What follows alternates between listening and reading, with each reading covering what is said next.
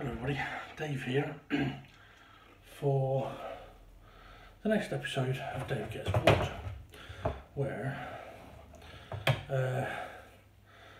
we're still working on the legs. Now I know it's taking some time, but they've needed it, and I happened to do something yesterday because it's been a couple of days since I've done anything on the legs.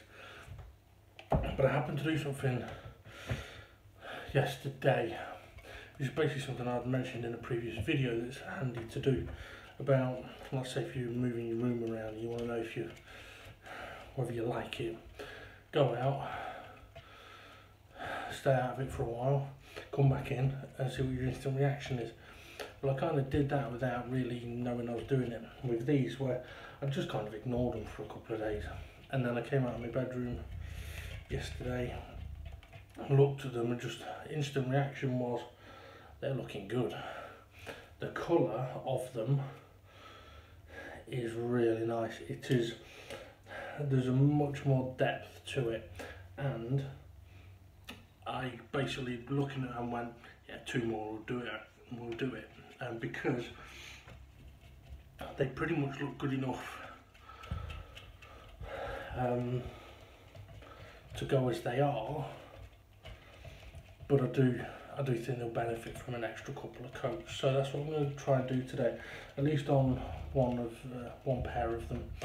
But something that I'd kind of been forgetting was, sort of in my mind I'd been thinking, and even though I know this, in my mind I've been thinking, okay, like it needs another 2 coats, okay, we'll do that and then we're done. Or if it needs another 2, we'll do that and then we're done. Right, okay, so this needs 2 more coats now, so that'll be 8 and then we're done.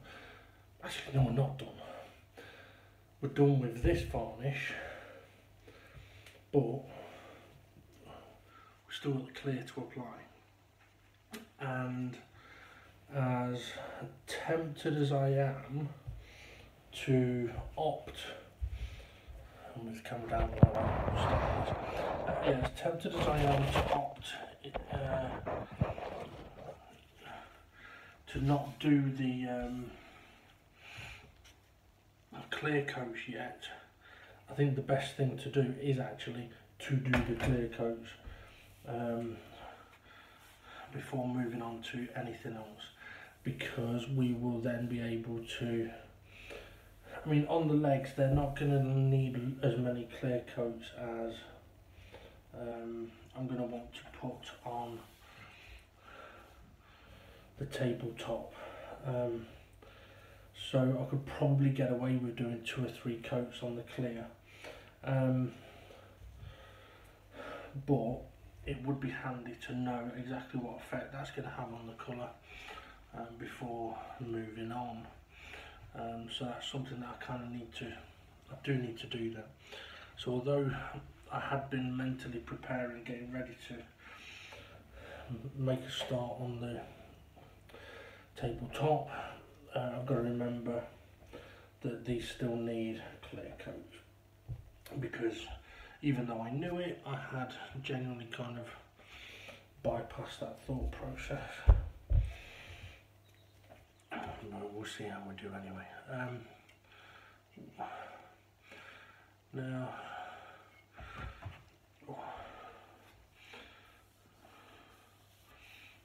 oh dear.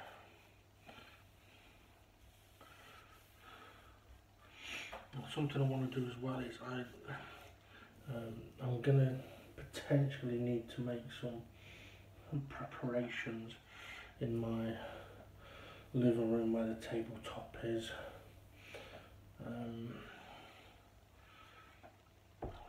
so that I can work on it without causing any damage to anything. But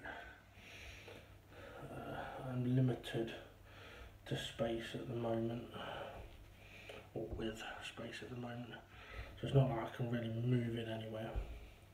But I mean, as stupid as this might sound, I was thinking last night, I mean, I don't have a sofa, I have 2 armchairs, which I would like to change out for a sofa at some point. But part of me was thinking, well, given the current COVID situation, there's no point having two chairs because no one can come round anyway. Which did make me think, well, maybe I can just give myself a bit more space by getting rid of one of my chairs, but I don't know. It could be a lot of hassle. And no, it might look I'd get rid of the chair and then someone would go, oh mate, what, do I have to pop round?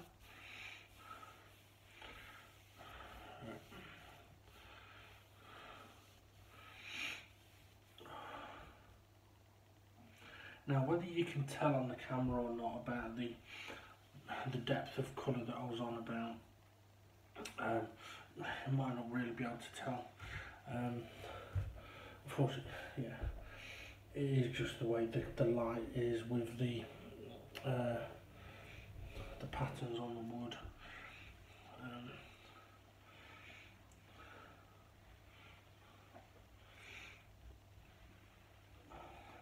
But it is definitely coming along very nicely. I mean, it would have been interesting to have, if I'd have gone through just working on one pair of the legs until they were done, and then I could compare them, but I didn't want to do that because then it could easily feel like I'm just constantly repeating myself. I am anyway, but because it's basically adding a coat of varnish and then adding a coat of varnish and then adding a coat of varnish. But it's more the what I'm applying that to. So if I do 2 coats on this, then I can do 2 coats on that, and then they're all at the same level. Whereas if I do these all the way through, that would take some time. But then when I move on to the next one, I've got to do them all the way through. So it's just about how mentally I approach it to try and make it feel like it's not as much. I mean, to be fair, in an ideal world, I'd be able to get loads of layers of varnish applied to these very, very quickly, loads in a day. Not that easy. I mean, hopefully when it comes to doing the table top or the underneath of the table, hopefully that will be a little easier, because obviously it's a flat surface that I can apply, let dry, and potentially go through that a lot quicker. But we'll have to wait and see on that one. Oh. Okay, so we're now on to the second part of coat number 7. One of the things I'm going to do as well is I'm going to make a note of the total amount of coats that I'm using here. So 8 of the dark oak, and then however many of the clear I use.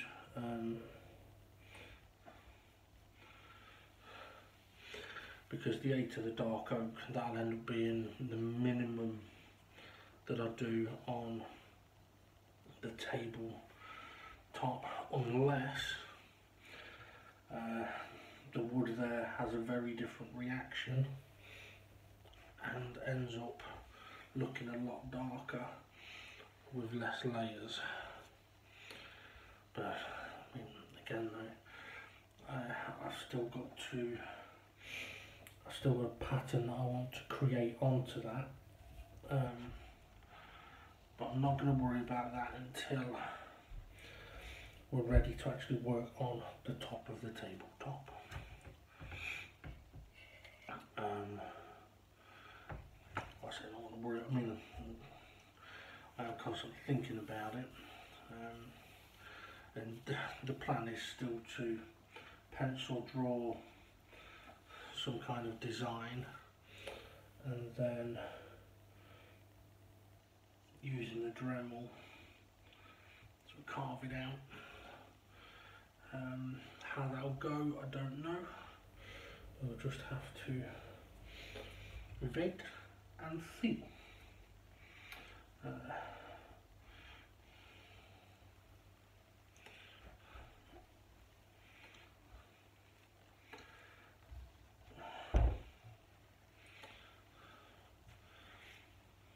definitely liking how these are locking now. I mean, this 7th layer is just, again, it's added a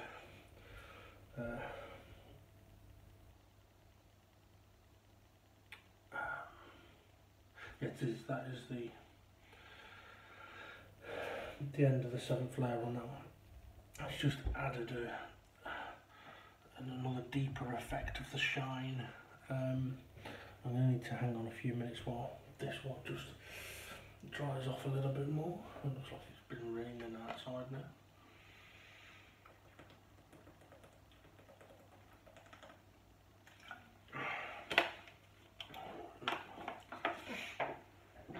I'm definitely looking forward to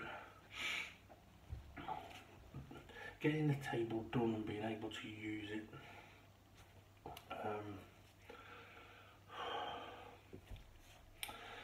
I mean, it's not that often that I would necessarily sit at the table to eat my dinner, not at the moment anyway, but that's probably because I don't have a table I can sit at the moment because it's fully in use. Whereas I think if I did, I probably would use it a lot more. So yeah, but we'll see what happens. Worst case scenario, I'm going to end up with a really nice table that should last a long time.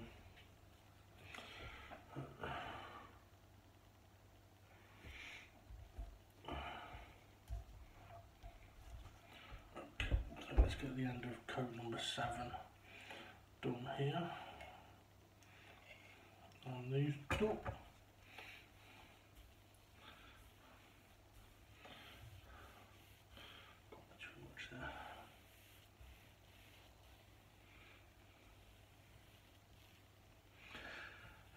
In a shame, it is sorry, words wrong. In a way, it is a shame that this dark oak doesn't create its colour in as quick an application as, say, the deep mahogany does. Okay, with the deep mahogany, it's 3 coats and it's still reddish, but probably sort of 4 to 6 coats and you'd be alright. Whereas for this, it's not as dark a colour, but yeah, has taken me quite a while to get to the level that I want. I think I've got a little, yeah, I thought so. I had quite a bit left in there. I did apply a bit too much on that last side.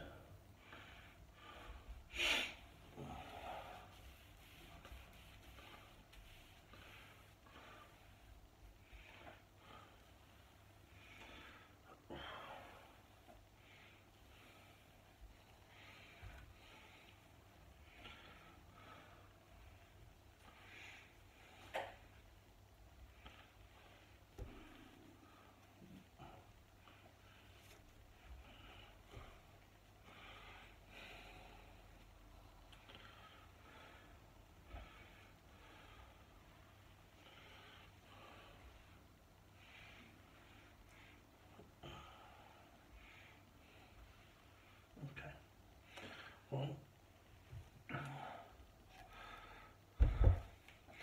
as 7 applications go, I like that. I do want to give it one more, but I want to give these a few minutes to dry up. So I'm just going to hit pause on the video, and we shall be back when we start coat number 8. Okay, let's get cracking with coat number 8 on these first 2, and then hopefully that's going to be sort of coloured varnish applications done. And I mean, my gut feeling told me that 8 will be enough, and I reckon it will. I mean, when I looked at it, my gut feeling was they would do, but I just wanted that little bit more. So yeah.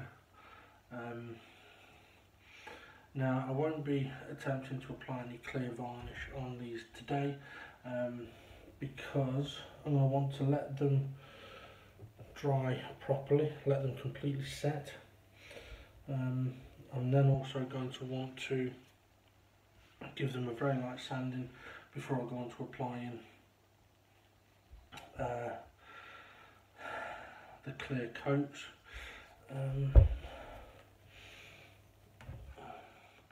Of which, I mean, I'm thinking on the legs, if we do a minimum 3 coats, then what I can do is I can do 2 applications, let it dry fully, and then give it a light sanding before applying that final third. But obviously if I feel like it needs more, then it hopefully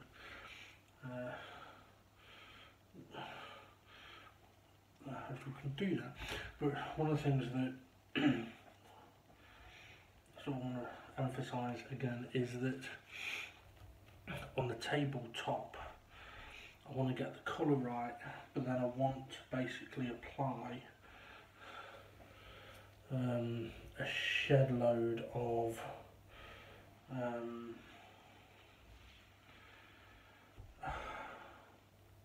clear coats to give it lots and lots of protection, but also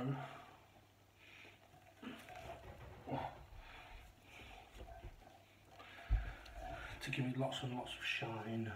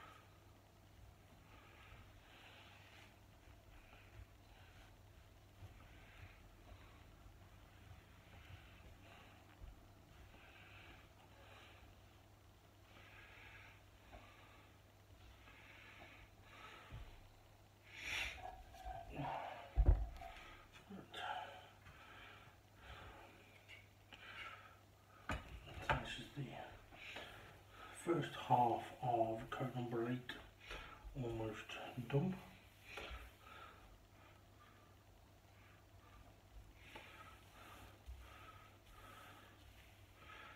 Yeah, I'm very much liking the my arms start to do it in there.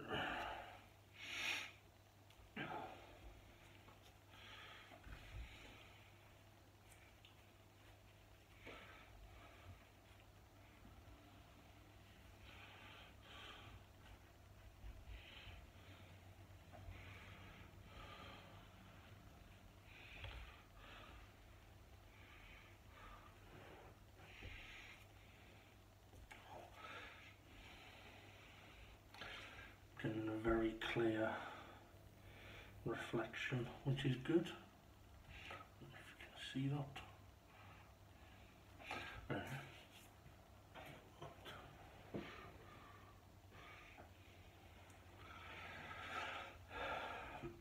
Okay, so we've got the other halves of both of those to do for coat number 8.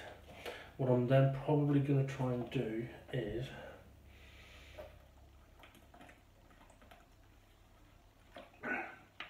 I'm trying to drink more water. I used to drink loads, like, I don't know, 3-4 litres a day. Now I don't drink anywhere near that. Thinking about it, probably not even half a litre a day, unless it's in coffee.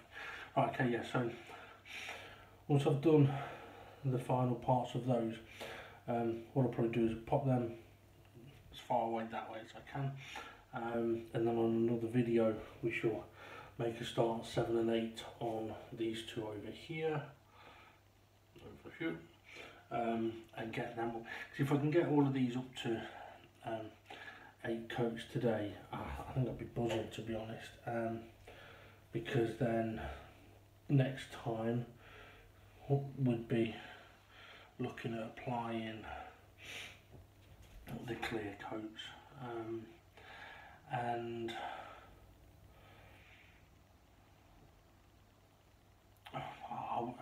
yeah, I was contemplating whether I could do the clear coats on this and start taking the table apart, but I really don't want to, and that's been emphasised by the fact that okay, quite a bit of the table underneath has got some damage. Some of the bits of wood under there are damaged, not of the actual tabletop itself, but the supporting wood underneath. But also most of it is held in with screws and washers. Now it kind of looks like someone previously, well, it definitely looks like someone previously has tried to repair the table in one way or another, and in doing so has broken the table.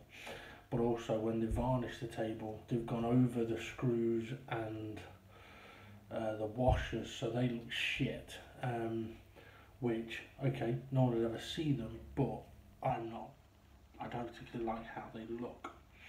Now I could clean all the washers, but that'd take a fucking age, or I could just say, you know what, let's buy a pack of brass washers or black washers, because I think either colour would go well with this wood. Silver ones would look wrong, but black or bronze, I think, sorry, not bronze, brass, I think would work.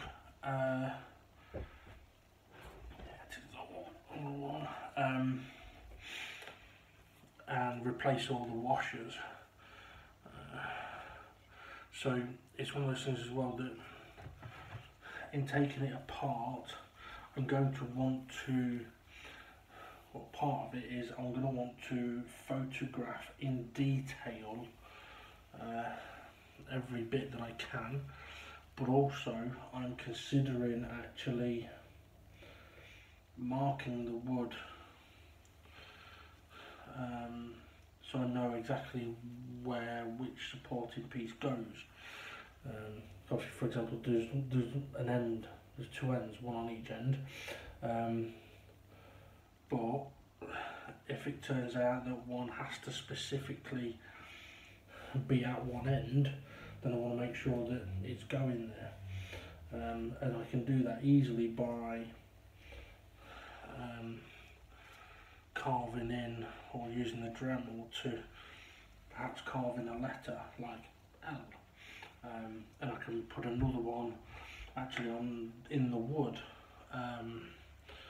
of the table to make sure that it goes in the right place. Now it's possible that one of the reasons that the tables suffered damage before, it could be that these supporting pieces needed to go in particular places and they've put them in the wrong places, which is why it's ended up pulling the wood out of place, out of position, putting too much stress under it and cracking the wood. So there's something to consider as well. So it's not just a case of, oh, let's take it apart and not give a shit. It has got to be done methodically. But also I've got thinking about it, I'm kind of forgetting that the next stage is actually measuring, cutting and making sure that the bits that these legs are attached to is done. That's the next stage before really taking the table apart.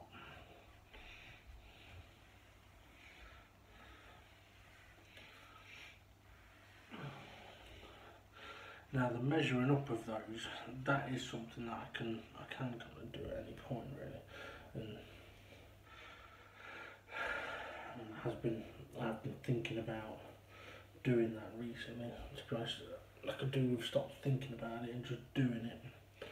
But okay, so that's coat number 8 on that one done.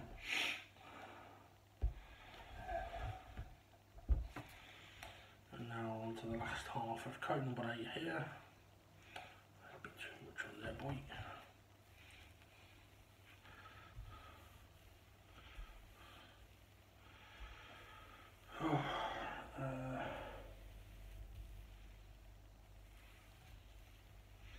Okay, so look at this. Oh, shit.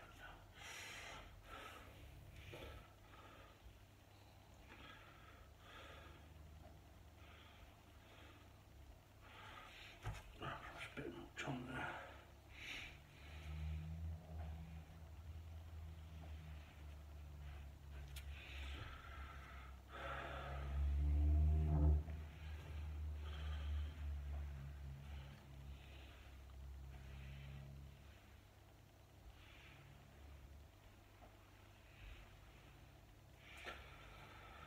Oh, right.